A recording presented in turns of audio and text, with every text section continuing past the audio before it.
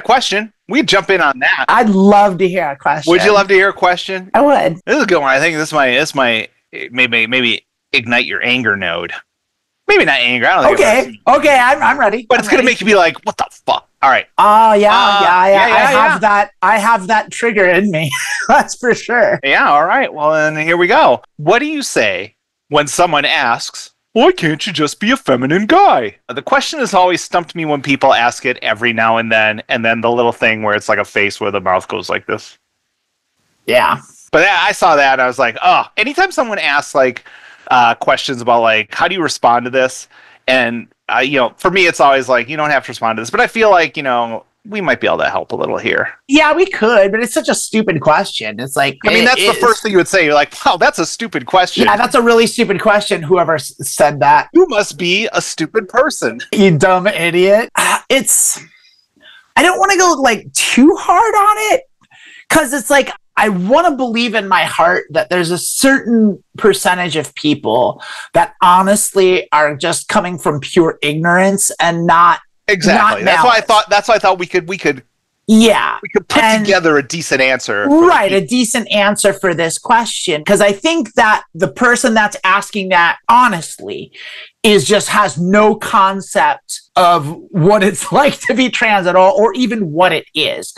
That question, if it's honest, is coming from the perspective of a cis person that's never had any gender issues, that's always felt comfortable in their assigned gender and is perfectly happy to be their assigned gender, which is most people, and that's fine, and that's great, and bully for them, but for the rest of us, for those of us that feel extremely uncomfortable in our assigned gender, well, it doesn't just work. It doesn't just work that way. It's not just about being feminine. It's the whole package. It's the way you're treated. It's the way you physically look is super important. It's the way your body feels. It's how your brain works. It's all of these aspects. When you're trans, essentially, you're getting poisoned with the wrong hormones.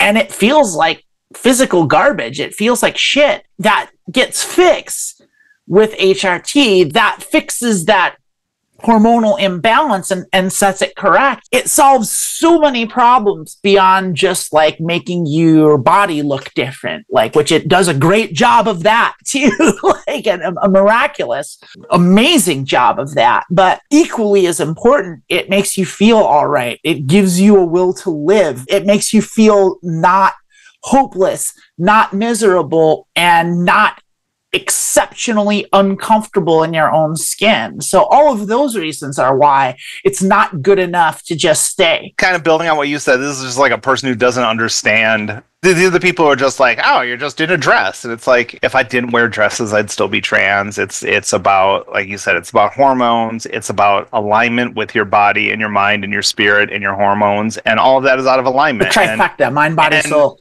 And yeah, being a Robin Williams improv bit is not going to make that work. It's not who I am. And, there are effeminate dudes out there and cool for them. But that's not me. Yeah. When this comes from like right wingers, it's like, oh, well, now you guys want effeminate men all around? Get the fuck out of here. Like they'd be okay with that. It's dishonest. We're not addressing the dishonest, not addressing those transphobe, turfy fuck twats. If they are those types, they're like bullshit.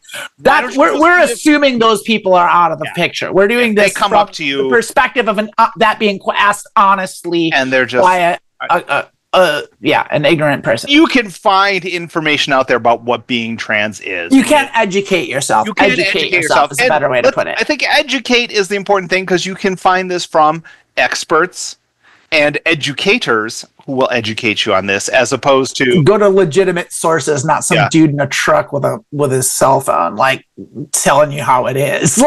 Walsh is in his basement, not a truck. Yeah, not jackass. Yeah. But there are actual sources. You can go to the World Health Organization, the American Medical Association. There's biology textbooks. There's all sorts of resources for the actual what it actually is, like from a scientific and medical perspective of the condition of being transgender. If someone wants to transition and you just tell them to be an effeminate guy, that's the trans version of just saying we have McDonald's at home. That question in and of itself implies that there's something wrong with being trans. Why don't you just be a feminine guy? That way you're not trans. It's like, well, you still are, first of all. Like, and second of all, it's like, what's wrong with switching your genders? What's wrong with changing that? Like, that's the ultimate problem that I have with that question, because like that's saying that like it's there's something inherently ethically or morally wrong with changing your gender. And I don't think that there is at all. I think it's a really healthy thing to do for people that need to do it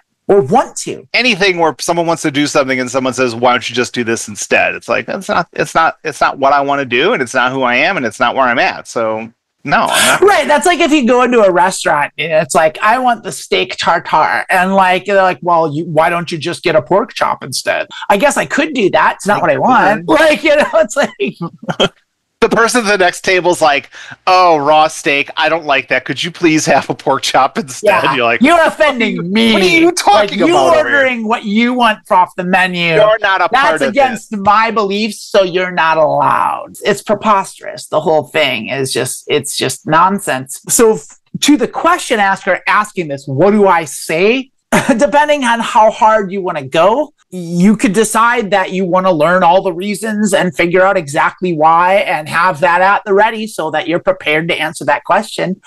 Or you can just tell them to mind their own business. Really, the answer to that is like, well, it's my business because it's my body and my life, and that's what I want. And that should be the end of it right there. It's none of their fucking business, like at all. Give me the old, no, yeah, no, I'm not. Yeah, get Minnesota on it. Oh, yeah, no, not gonna do that. Not that. Yeah, no, I'm not gonna be doing that. If we can make answering assholes in a Minnesota accent a trans, stereotype. I love that. I love being dismissive on that level. It's just, we're not going to be doing that. Oh, sweetheart, no. Yeah, no, we're not doing that. No, No, sirree, Bob.